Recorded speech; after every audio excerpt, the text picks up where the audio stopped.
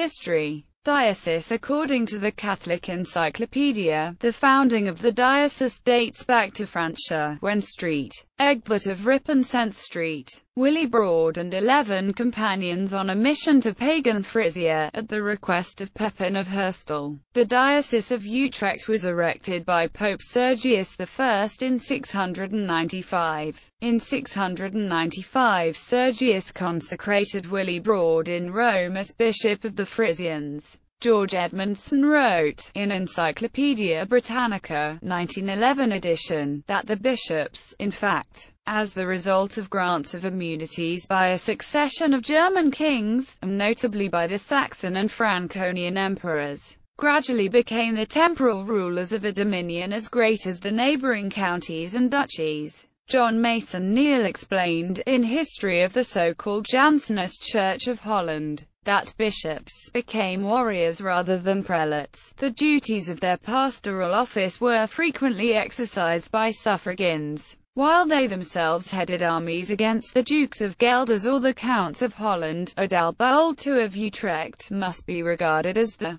principal founder of the territorial possessions of the diocese, according to Albert Hauck, in New Schaffherzog Encyclopedia of Religious Knowledge, especially by the acquisition in 1024 and 1026 of the counties of Drenthe and Heisterband, but the name Bishopric of Utrecht is not used in the article. Debitum Pastoralis Officii Nobis was Pope Leo X's 1517 prohibition to the Archbishop-Elector of Cologne, Hermann of Wied, as legatus natus, to summon, to a court of first instance in Cologne, Philip of Burgundy, his treasurer, and his ecclesiastical and secular subjects. Leo X only confirmed a rite of the Church, explained Neale, but Leo X's confirmation was providential, in respect to the future schism. The bishopric ended when Henry of the Palatinate resigned the see in 1528 with the consent of the cathedral chapter, and transferred his secular authority to Charles V, Holy Roman Emperor. The chapters voluntarily transferred their right of electing the bishop to Charles V, and Pope Clement VII gave his consent to the proceeding. Lordship of Utrecht Archdiocese. The diocese was elevated to an archdiocese in 1559. It was taken from province of Cologne, in which it was a suffragan, and elevated to the rank of an archdiocese and metropolitan see. During the administration of the first Archbishop, Frederick V Schenk van Tautenberg, Calvinism spread rapidly, especially among the nobility, who viewed with disfavor the endowment of the new bishoprics with the ancient and wealthy abbeys.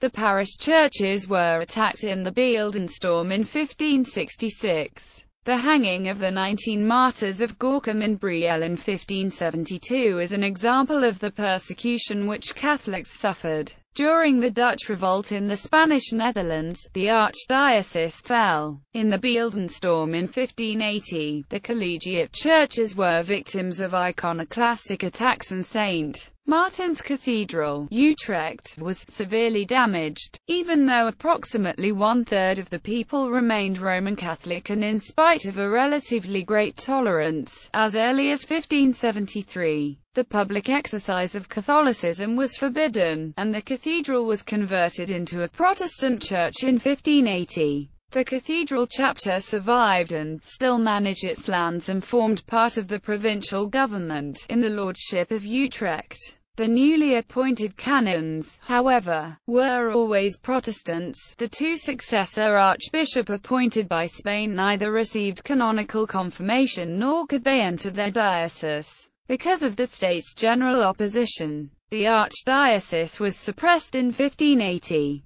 Walter Phillips wrote, in Encyclopaedia Britannica, 1911 edition, the last Archbishop of Utrecht, Frederick V Schenk van Tautenberg, died in 1580, a few months before the suppression of Roman Catholic public worship by William I, Prince of Orange. Suppression of dioceses, wrote Hove, takes place only in countries where the faithful and the clergy have been dispersed by persecution. The suppressed dioceses become missions, prefectures, or vicariates apostolic. This is what occurred in the Dutch Republic. Vicariate Apostolic of Batavia. For more details on the creation of the Roman Catholic Church of the Old Episcopal Clergy, an independent sect instituted during the Vicariate, see Old Catholic Church of the Netherlands and Old Catholic Archdiocese of Utrecht. The Holland Mission started when the Vicariate was erected by Pope Clement VIII in 1592. For 2 centuries after the 1648 Peace of Westphalia, much of Holland was under Vicars Apostolic as mission territory.